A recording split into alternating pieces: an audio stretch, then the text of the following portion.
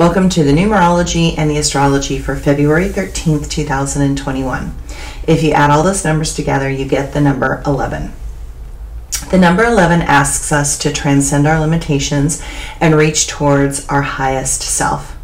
We can't allow this world to collapse us into our lowest self, or seek that which lifts us out of the density and into the higher places of awakened consciousness.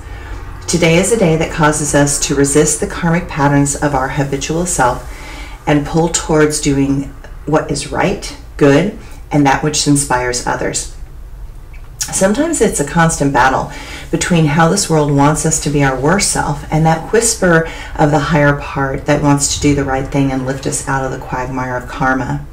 The number 11 is a number of rebellion, and often to break out of the karmic suffering, a soul needs to move from that place that decides that the established norm is just not good enough for them. Internal and sometimes external acts of rebellion can be required to manifest change and free the soul from the constraints of karma, fear, and external pressures.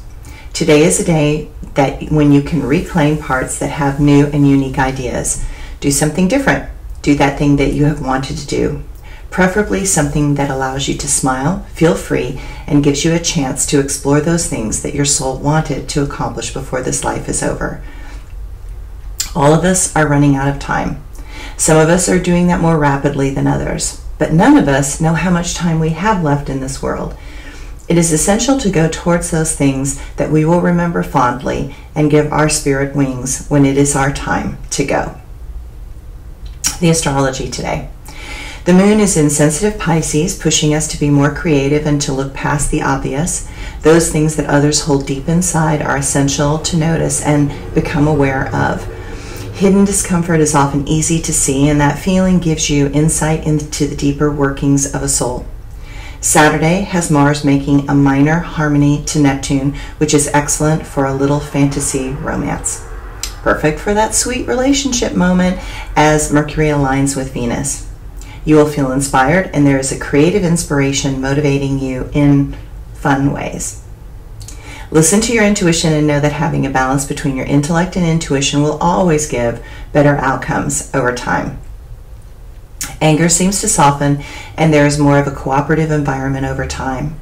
Use compassion as the means of communicating today, as many need to figure out how to express their intentions in a way that is better received. Not everyone is great at communicating deep personal things. You have to give them time and space to figure out how to best do that in their own way. Today, try new healing modalities and use forgiveness as your primary tools of engagement. The moon will hook into a Mars-Neptune pattern, bringing more emotions into play once again. It is a great energy to become inspired to dance, move, be artistic, and express your deepest self. My quote for today. None of us know how much time we have left in this world. It is essential to go towards those things that we remember fondly and that gives our spirit wings when it is our time to go. And my blog for today. In reflection, this trip to Sacramento was a completion of an era, one that brings a smile to my face and tears to my eyes. I have many fond memories of my Uncle Phil and Jim, such as the trips to Colorado backpacking, where Philip made it about 2 miles up the trail and decided that this was not entirely his idea of fun. He turned around and said that he would get a condo and have spaghetti and meatballs ready when we came to our senses and stop this insane thing called backpacking. And he was true to his word. Once we came off the trail, we found him, and he was in a fabulous condo in Snowmass with food ready to go. On many levels, Phil lived a charmed life. I think that what was so difficult for him in these later years was that his health never really fully recovered, and he was unable to do those things that gave him joy.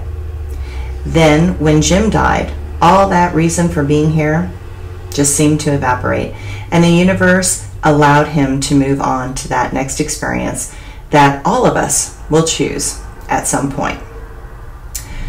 What you can say about Phil was that he was his own person, a unique, eccentric person with a strong will and a great sense of humor.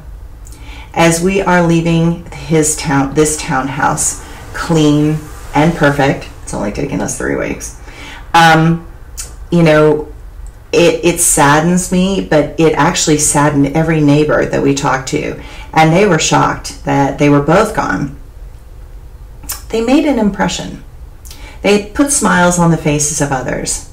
They made a difference in the world, and this world will miss their presence.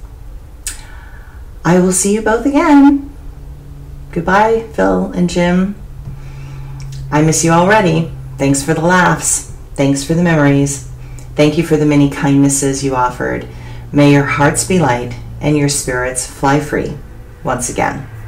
Thanks, everyone.